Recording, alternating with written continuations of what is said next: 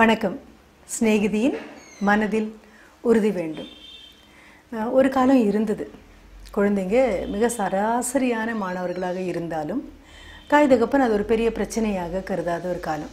பிரச்சனையாக கருதாத காலம்னா மனதுக்குள்ளே வருத்தம் இருந்திருக்கலாம். ஆனால் அது 10 பேர்கிட்ட சொல்லி புலம்பி இல்லை ஆசிரியரை போய் பார்த்து அப்படி இல்லை, இயல்பாக எடுத்துட்டாங்க. ஒரே குடும்பத்தில் 5 குழந்தைங்க இருக்கும்போது ஒரு குழந்தை ரொம்ப அமக்கலமாக படிக்கும், கணக்கில் புலி அப்படின்னு சொல்கிற அளவுக்கெல்லாம் இருக்கும். அடுத்தது ஏதோ அண்ணாவோ அக்காவோ அப்படி படிக்கிறதுனால வேறு வழி இல்லாமல் கொஞ்சம் அது பக்கத்தில் வர முயற்சி பண்ணோம். ஒரு 75% அபவ் ஆவரேஜ்னு சொல்லுவோமே, அந்த மாதிரி சுலபமாக 70களில் மார்க் வாங்கிட்டு போகிற குழந்தை இருக்கும். ஏதோ ஒன்று அதில் மிக மோசமான, படிப்பு ரீதியாக மோசமான குழந்தையாக இருக்கும், பலவீனமான குழந்தையாக இருக்கும். அது ஒரு கிண்டல் உண்டு. வீட்டில் கிண்டலெல்லாம் இல்லாமல் இருக்குமா என்ன?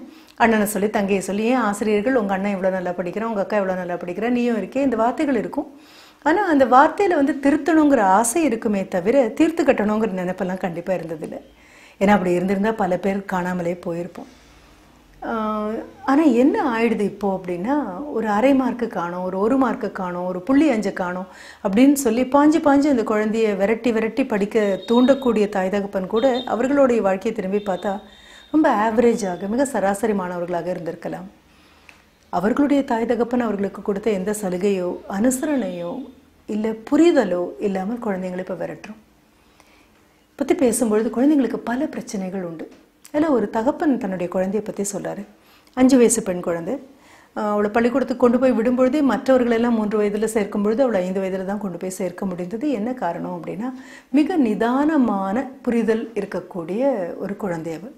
நிதானமான அப்படிங்கிறது நான் பொறுமையை சொல்ல வரல, அந்த குழந்தையினுடைய பிரச்சனைகளில் ஒன்று டிஸ்லெக்சிக் சைல்டு, அவ்வளோதான். அது உளவியல் ரீதியாக கண்டிப்பாகவே ஒரு பிரச்சனைக்குரிய ஒரு விஷயம். இது எப்போ எப்படின்னு கண்டறியறதுக்குள்ளேயே கொஞ்சம் நாட்கள் ஆகிடும். அதுதான் அதனுடைய அடுத்த பிரச்சனை. எல்லா குழந்தைங்கள மாதிரி சட்டுன்னு புரிஞ்சுக்கல அப்படிங்கும்போது நினச்சி சில சமயம் கொஞ்சம் ஒரு வெட்கமோ தயக்கமோ இருக்கக்கூடிய குழந்தை, 10 பேர் இருக்கக்கூடிய இடத்துல தான் போய் நிற்காத குழந்தை அப்படின்னு நாமளே சொல்லிவிடுவோம். ஏர்லி இன்டர்வென்ஷன் எப்போ இந்த குழந்தையை கொண்டு போய் காண்பிக்கணும்னு கூட தெரியாது. இப்போ இந்த குழந்தையுடைய தாய் தகப்பனாக இருக்கிறது கொஞ்சம் கஷ்டம்தான். ஏன்னா மற்ற குழந்தைங்கள்லாம் ஓடும்பொழுது இப்போ தான் இதை எழுந்திரிச்சு உட்கார ஆரம்பிச்சிருக்கோம். நான் சொல்லக்கூடியது உடல் ரீதியாக அல்ல, புரிதல் ரீதியாக சொல்கிறேன். மற்றவங்கெல்லாம் பாஞ்சு 4 கால் பாய்ச்சலில் ஓடிட்டு இருக்கும்போது இந்த குழந்தை அப்போ தான் எழுந்திரிச்சு நடக்கலாமா அப்படின்னு யோசிக்கக்கூடிய மனநிலை வேறு இருக்கும். இந்த குழந்தையை மற்ற மாணவர்களோடு கொண்டு வந்து நிறுத்தும் பொழுது ஆசிரியருக்கும் ஒரு பிரச்சனையாக இருக்கும், குழந்தைக்கும் பிரச்சனையாக இருக்கும். அப்பா அம்மா மற்றவர்கள் போட்டிகளை கலந்து கொள்ளும் பொழுதுல இந்த குழந்தையை ஊக்குவிப்பாங்க, நீயும் போய் போட்டியில் கலந்துக்கோ அப்படிங்கும்போது இந்த குழந்தை திருப்பி பதில் சொல்லுவாள், என்னால் முடியாது, நான் போகலை, நான் போனேன் அப்படின்னா எல்லாரும் பார்க்க எனக்கு மட்டுமே தெரிஞ்ச என்னுடைய இந்த பலவீனம், ஏதோ 10 பேருக்கு தெரிஞ்ச பலவீனம் பகிரங்கமாக போட்டிகளுக்கு போகும்போது வெளிப்படும். எல்லாரும் ஓடும்பொழுது என்னால் முடியாது, எல்லாரும் பாடும்பொழுது என்னால் முடியாது, எல்லாரும் பேசும்போது என்னால் முடியாது, ஆக பெரும் போட்டிகளுக்குள்ளெல்லாம் நான் போக மாட்டேன்னு குழந்தை சொல்ல ஆரம்பிச்சிடறான், பின்வாங்க ஆரம்பிக்கிறான். இதனால் என்ன ஆயிடுது அப்படின்னா, அவளுடைய அன்றாட வகுப்பு, அன்றாட பாடம், அப்பப்போ வரக்கூடிய தேர்வுகள், இவை எல்லாவற்றிலுமே இந்த பின்தங்கல் அவளுடைய வளர்ச்சியை கணிசமாக பாதிக்குது. அப்பா அம்மாவுக்கு என்ன பண்ணுறதுன்னு தெரியறதில்லை. குறிப்பாக கணிதம் வரும்பொழுது ரொம்ப வெளிப்படையாகவே இது தெரியுது. ஒவ்வொரு தடவையும் இவங்க ஆசிரியர் போய் சந்திக்கணும்னு பார்ப்பாங்க. ஆனால் ஆசிரியர்களால் என்ன பண்ண முடியும்? 50 குழந்தைங்க இருக்கக்கூடிய ஒரு வகுப்பில் அந்த குழந்தைகளோடு இந்த குழந்தையும் போட்டோம் அப்படின்னா, ஸ்லோ லேர்னர் அப்படின்னு சொல்கிறது வேறு, டிஸ்லெக்சிக் சைல்டு அப்படின்னு சொல்கிறது வேறு. இப்போது ஒரு தடவை என்ன ஆகிடுது, இவங்க நினைக்கிறாங்க இவ தேர்வுக்கு போகிறது, இவ பரீட்சை எழுதுறது, தினம் பள்ளிக்கூடம் போகிறது, இதுவே பெரிய விஷயம், நிதானமாக இப்படியே படிச்சுட்டு வரட்டும். இந்த மாதிரி பாதிப்புள்ள குழந்தைகளுக்கெல்லாம் தனியாக ஏதாவது ஒரு கல்விக்கூடம் வருமே ஆனால் இந்த குழந்தையை காப்பாற்றி மேலே கொண்டு போக முடியும், இவ்வளோதான் நம்மளால் முடியும்னு அப்பா அம்மா நினச்சிட்ருக்காங்க. அப்பன்னு பார்க்கும்போது அன்றைக்கி தேர்வு எழுதிட்டு, அன்றைக்கி ஒரு கணித தேர்வு அவளது குழந்தைக்கு, அது தேர்வு எழுதிட்டு அவள் வரா வீட்டுக்கு. அவள் வீட்டுக்கு வரும்போது ரொம்ப சந்தோஷமாக இருக்குது அந்த முகம். எப்பொழுதுமே அந்த முகத்தில் அப்படி ஒரு சந்தோஷத்தை அவர் பார்த்ததே இல்லை அப்பா. ஏன்னா யாருக்குமே இந்த குழந்தைய புரியாதே. அதனால் அப்பா கூப்பிட்டு கேட்குறாரு, என்ன இன்னைக்கு இவ்வளோ சந்தோஷமாக இருக்க அப்படிங்கும்பொழுது அந்த குழந்தை சொல்கிறா, இன்றைக்கி எங்கள் மேக்ஸ் டீச்சர் எனக்கு ஹெல்ப் பண்ணாங்க. கண்டிப்பாக தேர்வு நேரத்தில் யாராவது உதவி பண்ணுவாங்களா என்ன ஆசிரியர்? அப்பாவுக்கு ஆச்சரியமாக இருக்குது. என்ன சொல்கிற அப்படிங்கும்போது அவங்க சொல்கிறாங்க, எனக்கு கேள்வித்தாள் படித்து முடிக்கிறதுக்கே ரொம்ப நேரம் ஆகிடும் இல்லையா, அதனால் என்னுடைய மேத்ஸ் டீச்சர் பக்கத்தில் வந்து உட்காந்து சொன்னார், மே ஐ read the question paper for you அப்படின்னு கேட்டார். நீ என்ன சொன்ன? சரின்னு சொன்னேன்.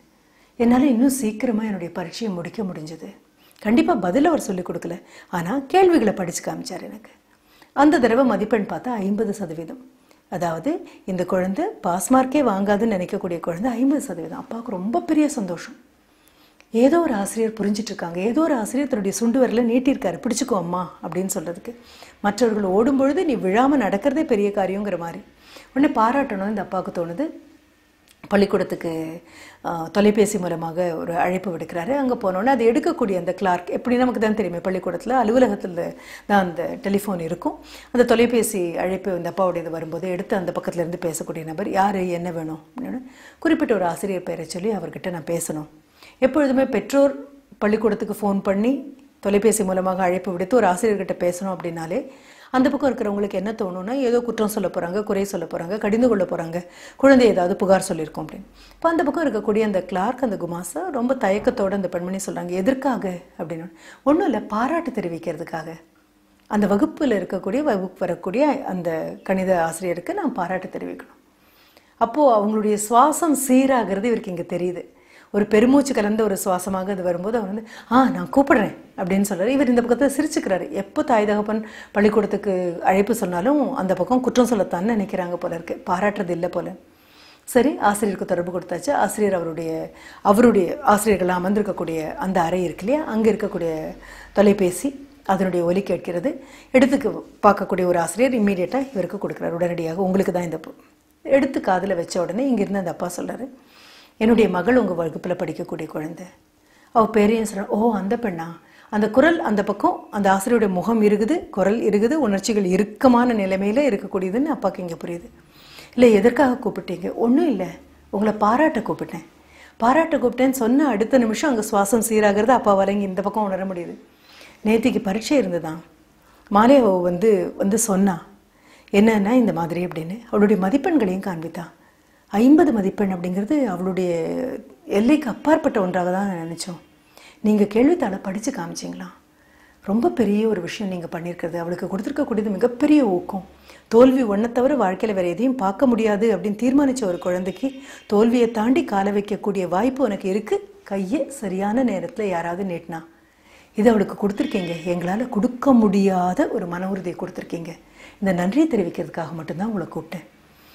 அடுத்த 5 நிமிடங்கள் இந்த பக்கத்தில் இருக்கக்கூடிய தகப்பனும் அந்த பக்கம் இருக்கக்கூடிய ஆசிரியரும் ஆசிரியர் தகப்பன் அப்படிங்கிற நிலைப்பாடுகளை விட்டுட்டு வெறும் 2 மனிதர்களாக, ஒரு குழந்தை வளர்ந்து மேலே வரணுங்கிற ஆசையுள்ள மனிதர்களாக 2 பேரும் பேசுகிறாங்க. இந்த அப்பா நம்மக்கிட்ட திரும்பி இப்போ சொல்கிறாரு. என்ன சொல்கிறாரு அப்படின்னா, இப்போவும் என் குழந்தைக்கு அந்த பிரச்சனைகள் இருக்க, வளர்ந்து பெரிய பெண்ணாக ஆயிட்டா, இல்லைன்னு சொல்லலை, இப்போவும் அவளுக்கு அந்த பிரச்சனை இருக்குது. ஆனால் அந்த பிரச்சனைகள் உள்ள ஒரு நபராக சோம்பி ஒரு ஓரத்தில் உட்காராமல் அந்த பிரச்சனை உள்ள எல்லாரையும் அடையாளம் கண்டு கொள்ளக்கூடிய கண்கள் பெற்ற ஒரு குழந்தையாக அவள் மாறியிருக்கா. அவள் போகிற இடங்கள்லாம் டிஸ்லெக்சிக் சில்ட்ரனை அவளால் அடையாளம் கண்டு கொள்ள முடியும். அவங்களுடைய வேதனை அவளால் புரிந்து கொள்ள முடியும். மற்றவர்களுக்கு அவங்க புரியலை அப்படிங்கிறதையும் அவளால் புரிந்து கொள்ள முடியும். இது அத்தனைக்கும் பேருதவியாக இருந்தது அவளுடைய கணித ஆசிரியர் காண்பித்த ஒரு சின்ன just small little action of humanity. மனிதநேயத்தினுடைய மிக அழகான ஒரு வெளிப்பாடாக உன்னுடைய கேள்வித்தாளை உனக்கு படித்து காட்டட்டுமா அப்படின்னு அந்த ஆசிரியர் கேட்டது தான். திரும்பி நம்ம குழந்தைங்கிட்ட வரலாம். எத்தனை விதமாகவும் நம்மளால் நம்ம குழந்தைங்களுக்கு உதவ முடியும். ஏதோ குழந்தை தடங்குது, ஏதோ குழந்தை தயங்குது அப்படிங்கும் போதெல்லாம் புரிஞ்சுக்கோங்க, உங்கள் வீட்டு தோட்டத்தில் இன்றைக்கி காலையில் மொட்டு விட்டு இன்றைக்கி மாலை மலராகி நாளை காலையில் உதிர்ந்து போகக்கூடிய மல்லியும் முல்லையும் இருக்கிறது எத்தனை சத்தியமோ அத்தனை சத்தியம்.